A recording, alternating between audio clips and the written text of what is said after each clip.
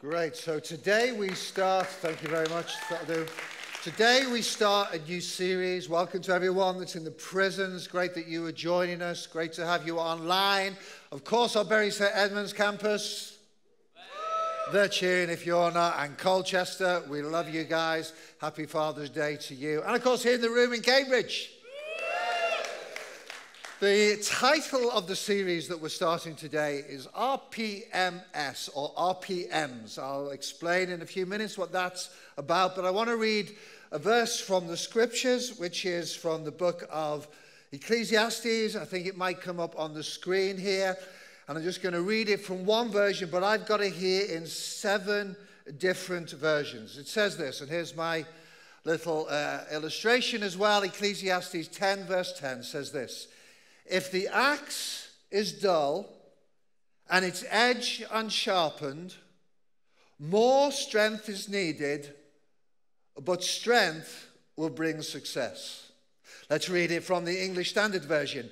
"If the iron is blunt and one does not sharpen the edge, he must use more strength, or she, but wisdom helps one to succeed." And then I'm going to read from one last version. Pick up a version, any version. New American Standard Bible, NASB. "If the axe is dull and he or she does not sharpen its edge, then he must exert more strength. Wisdom has the advantage of bringing success." Here is an axe that we've had in the family for many years. I don't know whether it was my dad's or my father-in-law's. Can't remember where it came from. It's actually a little bit loose on the top here. I was going to do a bit of a competition, and I was going to buy a new one, a new axe, and this old axe, but health and safety wouldn't allow me in my own mind. I thought this could come flying off and do a very nasty injury. And it's hard to get axes sharpened these days. If you're in the room here, there's a man over here, Matthew Courtney Jones, who actually does it. And if you need any help, he will. I'm not his agent, but I'd like you to sharpen this for me if you wouldn't mind, and give me a quote later. A dull axe is hard work. If anyone's ever tried to chop wood, let's stay with the stereotype, and if you men in the room ever tried to chop wood for your barbecue, it's hard work. Same if any of you women have tried to chop wood for your barbecue. It's hard work. It's exhausting. According to this Bible verse here, it's just not wise. The wise way to work is sharpen your axe. Did I hear an amen? Thank you for listening today. I really appreciate you being here. You can all go home now and sharpen your axes. Of course, the picture that we're talking about is not simply in relation to a physical axe. It can be in any area of life, our own lives. If we're not sharp, we'll burn out. It's becoming super popular, this phrase now, isn't it? Quite rightly, in our 24/7, 24 hours a day, 7 days a week, switched on society, burnout's a big deal. Burnout is defined in this way. Burnout is a state of emotional, physical, mental. I'm going to carry this all the way through my message today. Mental, spiritual. I added spiritual. Burnout is a state of emotional, physical, mental, spiritual exhaustion caused by excessive and prolonged stress. I've been close to burnout. I don't think I've ever fully burnt out, but I've been close. Anyone else? Or maybe some of you've experienced, or online, or in Colchester, you've experienced burnout. Emotional, physical, mental, spiritual exhaustion. I've got some good news for you. It's not God's will for you to burn out. I should have had an amen for that one as well. Clearly I'm preaching better than you're responding. It's not God's will. Now, don't be condemned in that, because we live in a fallen world and we have frail humanity. So no condemnation. But according to the scriptures, John 10 verse 10 says, "I have come that you may have life, and life in all its fullness." That is the will of God. According to the scriptures, it says this, This is Matthew 11, verse 28 to 30. Come to me, all you who are weary and burdened, and I will give you rest. Take my yoke upon you and learn from me, for I am gentle and humble in heart, and you will find rest for your souls. For my yoke is easy and my burden is light. It's only by being yoked to Jesus. I don't know why everyone doesn't burn out if they're not attached to Jesus. Because it's only by being attached, connected, yoked to Jesus. Because Jesus really is the answer, my brothers and sisters. He really is. Whatever your question is, being yoked to Jesus, then our burden can be lighter. We can live this full life. See, our example for a life that is not burned out, but is, and I'm going to use this word because it's a really good word. It's used a lot in our world today, and it's particularly used in theological circles. It's the will of God for you and I to flourish. What a lovely word. It kind of has like a Nike stick to it, doesn't it? Flourish. Everyone say flourish. That's the will of God for you. I've come that you may have life and life in all its fullness. And the one who is the example of a flourishing life for us is Jesus himself. I wanted to show you a YouTube clip today by a guy called Andy Crouch, who does a definition of flourishing, but unfortunately if we play it, we lose the stream the way it works. So I'm just going to have to read a bit to you. It sounds much better with his voice and the way he says it, but he describes human flourishing as this. He said, this phrase, human flourishing, is tremendously valuable, but we need to infuse it with Christian content, or else we're just going to borrow assumptions of the world around us about what flourishing really is. Listen to this. For us as Christians, the measure of human flourishing is the incomparable human life of Jesus of Nazareth. Jesus is our example, and Jesus is our standard. And it's not for us to say we cannot do it, because we don't have just our own strength to do it in. We have the Holy Spirit. We have the Word of God. We have the Scriptures. We have the church. We can flourish in life. As for Christians, Jesus is our example. Jesus is our practice of what flourishing life is. And it's not just our picture of flourishing is for an individual, but actually the most striking thing about Jesus is that he is flourishing everywhere he went and in everyone he encountered. We learn some things that flourishing is not meant to be. This is good news. Ready for this? To be flourishing, you do not have to be affluent. Oh, I thought flourishing went by how much I've got in my bank account, didn't you? It's not flourishing. Jesus had enough to meet all his needs, but he didn't have big reserves. To be flourishing, well, he did have huge reserves, actually, a cattle on 1,000 hills, but it wasn't in the bank like you and I think it should be. To be flourishing, he says, you don't even have to own a home. All you 20 and 30-somethings that think you're never going to own a home, it's all right. That won't be a definition of you flourishing. Jesus is the example, and he never owned a home. I know he owns a cattle on 1,000 hills. We're talking about the human Jesus, who we know was God too. To be flourishing, you don't even have to have a long life. Jesus was crucified at 33.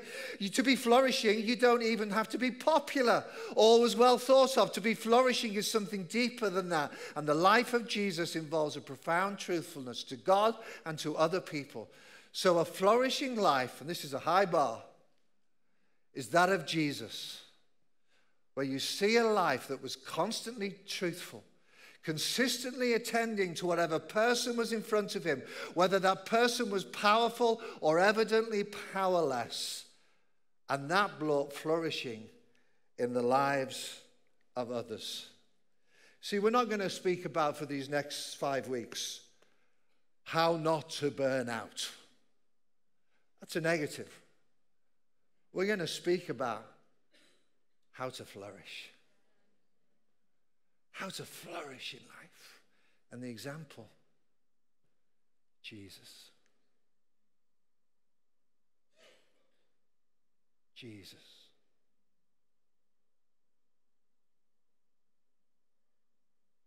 Jesus. You see, Christ-centeredness is not a little phrase that we use as part of our 3 C's, C3. Christ-centeredness is the only way to live. It's exhausting any other way. We read the scripture last week about the persecuted church.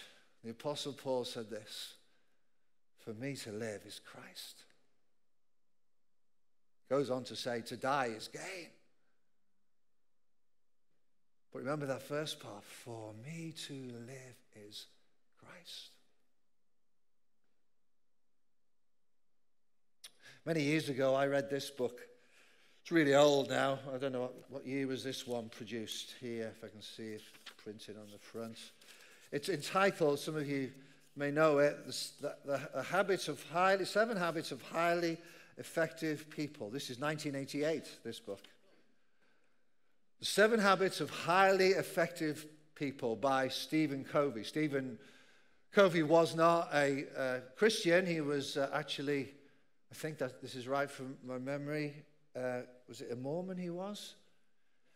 It's a great book, 15 million copies sold. And he uses an analogy in there in one of his chapters, very similar to the axe. It's all about a saw. This is the story he has in chapter 7. He says, suppose you were to come upon someone in the woods working feverishly to saw down a tree. What are you doing, you ask? Can't you see, comes the impatient reply. I'm sawing down this tree. You look exhausted, you explain. How long have you been at it? Oh, 5 hours. And I'm beat. This is hard work. Well, why don't you take a break for a few minutes and sharpen that saw, you inquire. I'm sure it would go a lot faster. I don't have time to sharpen the saw, the man said emphatically. I'm too busy sawing. But if you'd sharpen the saw, you'd get through a lot quicker. Wisdom. He talks about working smarter, not harder. And do you know what 4 practices, habits, Covey identifies that if we're to keep a sharp saw? This is what he talks about. And then I'm going to read you a Bible verse again. He says we need to be physically, mentally, relationally, and spiritually sharp. Physically, mentally, relationally, and spiritually. Or just flip it round a bit. Relationally, R. Physically, P. Mentally, M. Spiritually, S. And that, my brothers and sisters, is what we're going to look at these next few weeks. We want you to flourish. We want you to flourish. And if you're to flourish, we really need to get the RPMSs in our life right. Some would call it self-care. That's become a big industry. It's bigger than self-care because it's not just about you. It's about living like Jesus so that everyone around you can flourish as well as you. Because if you follow the RPMSs, guess what? Your wife, your husband, your children, your neighbor, everyone will benefit. And we're not here. If you just live for yourself, you will die on the vine. There's no life living for yourself. I've come that you might have life, but our life is meant to be the stream of living water that flows out to everyone around us. Keep the axe sharp. Sharpen the saw. RPMS. Now, I'm going to read one verse. This really is what we're basing the next few weeks on. And this verse is a verse that tells us something about what Jesus did during really the years from 12 to 30. What theologians call the silent years of Jesus, the hidden years. What did Jesus, we know he was born, there's a lot of detail around his birth. And we know that he went to Egypt probably in that first couple of years. And then we hear nothing, except for one incident when he was 12, when he went to the temple. And then he starts his ministry at 30. So really, from 12 to 30, silence. What was Jesus doing? Some think he was building furniture because he was a carpenter. The word that's used for carpenter, it may not have been, by the way. It might have just been more of a general builder. We just don't know. But listen to this verse, because this is what tells us something that happened in Jesus' life between 12 to 30. This is Luke chapter 2, verse 52. One verse. So for these next 4 weeks, we're going to squeeze everything out of this verse that we can. It says this, and Jesus, this is what he did, 12 to 30, and Jesus increased in wisdom, stature, favor with God, and with man or humanity. See, Jesus kept increasing in wisdom, stature, favor with God, and with people. Stephen Covey realized that the way to flourish in life is RPMS. That's what Jesus did. Look at that. Jesus increased in wisdom. Let's call that his mental life. In stature, that's his physical life. In favor with God, that's spiritual life. And with man, or better said, people, humanity, that's his relationship life. And in those years, he grew in all of those areas, wisdom mentally, stature, physically, favor with God, spiritually, and with men, relationally. So we're going to unpack each of those, and we're going to assess ourselves, and we're going to talk in small groups, which you can get on your YouVersion apps that are there, some questions together. How are we doing relationally? How are you doing physically? How are you doing mentally? How are you doing spiritually? My temptation would be to say the spiritual is the most important, but if any one of those areas is neglected, it will affect them all. Because we're not separated out. If you're not up to par, it will affect you spiritually. Anybody know that? Mentally, if you're suffering, it affects your spiritual life. So we want to look at all of those areas. I'd like to go through them all today, but time will not allow me to do that. I've just got a few minutes left, and I want to focus on one thing that the Holy Spirit spoke to me about as I was preparing. First area is about relationships. How are you doing with your closest relationships? You know, even marriages can grow stale. Relationships do not thrive without work. My wife and I have just been on holiday to Sicily. We had a great time. We're driving down the Sicilian roads, and my wife says to me, so we're just enjoying our time. She says, have you got any disappointments in life? It's a big steering wheel, isn't it? She said, have you got any disappointments in life? I'm on holiday. I said, I'm not answering you. Okay, she's just asking. So we got back, and I said to her, as we were driving along one day, I thought I'm going to say the same question, but I'm going to, have you got any regrets in life, Ange? You have to ask, I'm not going to tell you, by the way, some of those answers. I've got one regret in life, and I'm not going to share it with you. But there we go.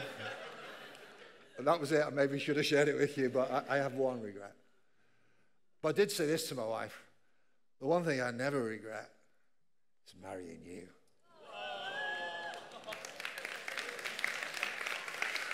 And that's the truth. That's the truth. Great relationships aren't a fluke. They take work. Make sure you're intentional. Now we're going to unpack that some more. The second area here is physically. But the Apostle Paul said this, for physical training is of some value, but godliness has value for all things, holding promise for both the present life and life to come. Now, if we want to be dismissive, you can say, Paul says physical training is of some value, and you can dismiss it. We all need the margins, the regularity of exercise and diet in our life if we're to stay healthy. We know we can make gods of any of these things, but all of them in a right balance are important for us. And in our 24-hour, 7 days a week world, these are the kind of things that can slip off. And if you physically are not up to where you can be, it can affect you spiritually. One guy I love, and I'd recommend him to you, that writes about this kind of thing so well because he wrote on burnout a lot, is a man called Carey Nieuwhof. He's from Canada. He's a commentator. And a couple of things that he talks about is the importance of managing your energy in a day rather than being all on. When are you at your best? So when you know you're at your best, and some people are night owls, I know, and other people are in the morning, they're up with the lark, they're there, then do the most important things, manage your energy, because do those that are most important for the day to be done when you have the most energy. Bring your best to it. I am awful in the mornings very early on. I really am. I've just been fishing with my brother. My brother's 70. Have you watching, Dave? Great to have you online. He's 75. I hope you don't mind me saying his age. Sorry, Dave. 75 years age. He's a morning person. So we've been fishing. Didn't do very well, did we? You know, but we did. I'm watching it. It's energetic in the mornings. What a pain. But if that's where your energy lies, do the most important things there. One thing Carrie Newhoff talks about, and I just want to release any of you. I was watching someone the other day who went through the Google offices. And I noticed in America that he's working there, a friend of mine, and the Google offices had this on the door, the nap room. And I thought, if only we had space for that in the C3 Center. Carrie Newhoff talks about, this is a word from God for some of you. Maybe the older you get, you appreciate it. It's okay to nap in the day. Be released in Jesus' name. Go and lie down in your car. Some of you looking, that's the most energetic some of you have been. If you need, no, I'm not suggesting hours, 5 minutes, I got home yesterday afternoon, I lay down and I felt so much better for my 30 minutes nap before the family came home than if I'd just driven 4.5, 5 hours. Napping is a gift from God. Now, don't do it at your desk. Find the rhythm of life that works for you. And that's what I want to finish because time's gone. The Bible says this, that sleep is a gift from God. And until a few years ago, I never had a problem with sleeping. And then I lost the pattern. This is about 3-4 years ago. For ages, some of you know about it because I had you pray for me. And it affected me. It affected me emotionally. It affected me physically. And it affected me mentally and spiritually. I couldn't get this sleep pattern. And I read all the stuff on sleep hygiene and what you do at night. Now, I'm sharing it now because some things you don't share until you've got the victory on. Because I'm sleeping really well right now. And have been doing probably for 6-9 months. I did try sleeping tablets. Went to the doctor. And they gave me some. I tried that and knocked me out. But it didn't feel like it was sorting what was underneath. I've had some counseling, because was it anxiety? Actually, to be honest, I'm still in the midst of that counseling. Was it helping? Was it anxiety induced, or was it the other way around, so that I would wake up and then I'd feel anxious? I'd go out of my bedroom, I'd read. I've started reading novels. I now have a sleep, going to bed routine in order to relax more, and make sure that I'm ready for sleep. So I'm sleeping great right now. Still wake up in the night, but I go back to sleep. And the Bible says, like I said it before, sleep is a gift from the Lord. The Lord, it says it like this, the Lord gives his beloved sleep.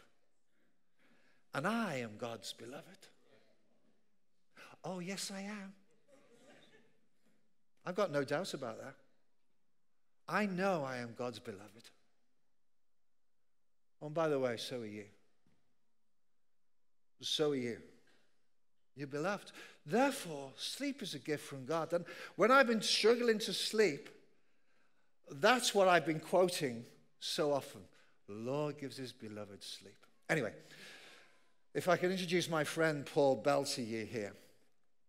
And ask Paul to come up and do something as we finish in a minute. There's a guy in America called Wayne Drain.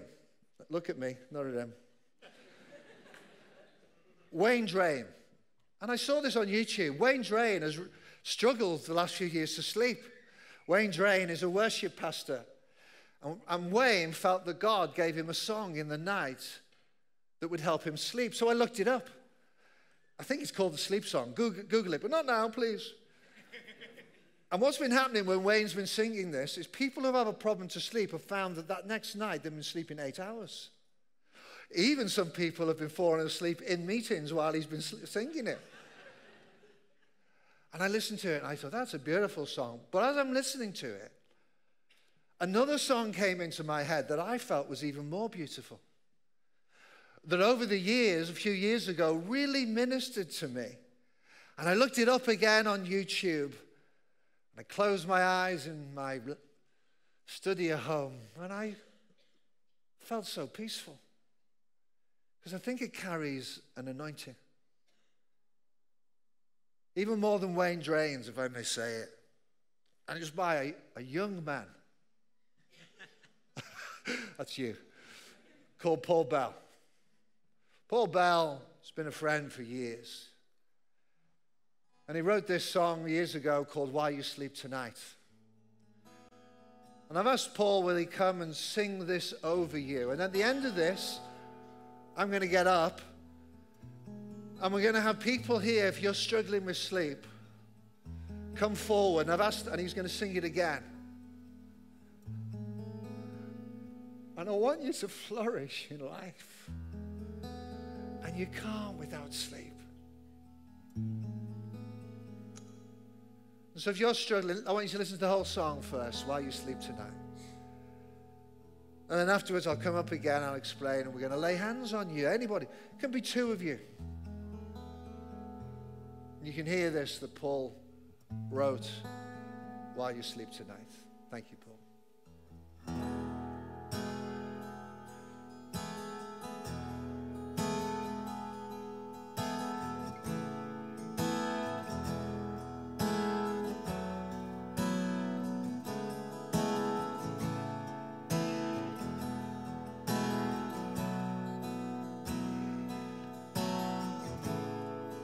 Who knows what the night will bring? Who knows what joys, what sorrows? Who holds our yesterdays and our tomorrows?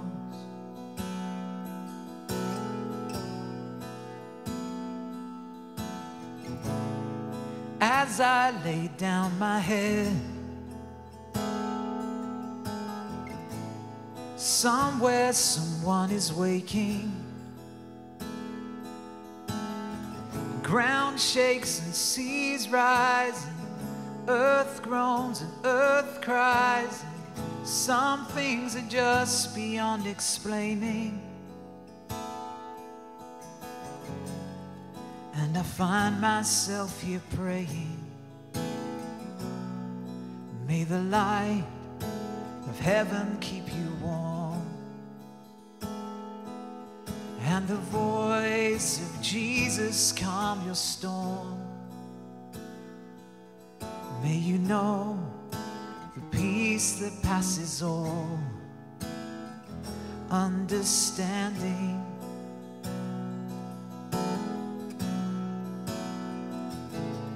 May you hear an answer when you call,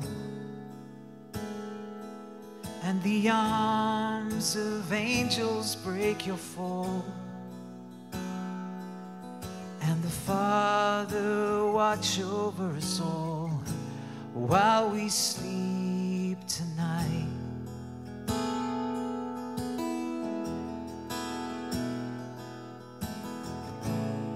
When answers can't be found,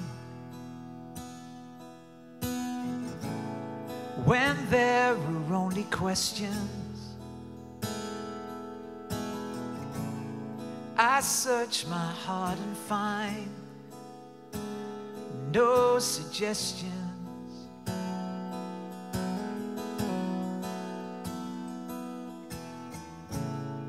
except this sense that I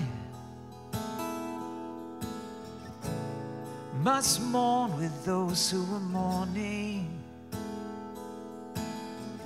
And in the dark times, I pray that you'll find someone who shares your suffering.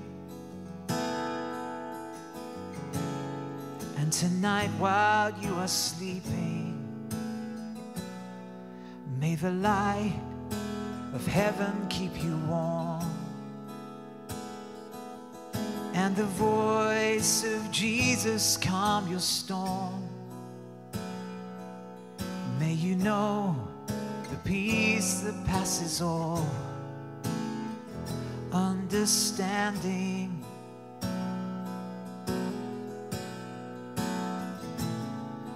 May you hear an answer when you call, and the arms of angels break your fall, and the Father watch over us all while we sleep tonight.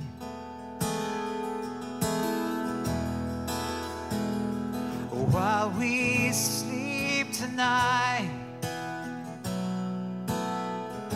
while we sleep tonight, while we sleep tonight,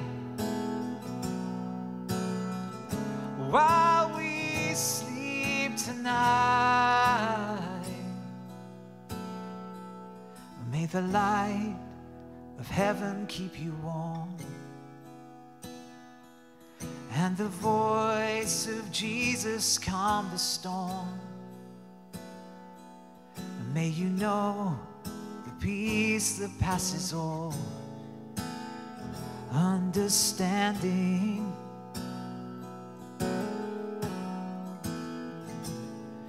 May you hear an answer when you call, and the arms of angels break your fall, and the Father watch over us all while we sleep tonight.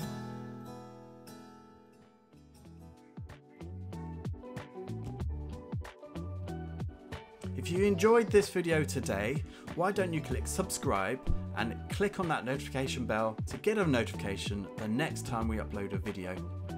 And if you're new or you've been coming to the C3 Church for a little while now, why don't you find out what your next step might be in the journey of faith? Click on the next step link in the description below to find out what your next step in your journey might be.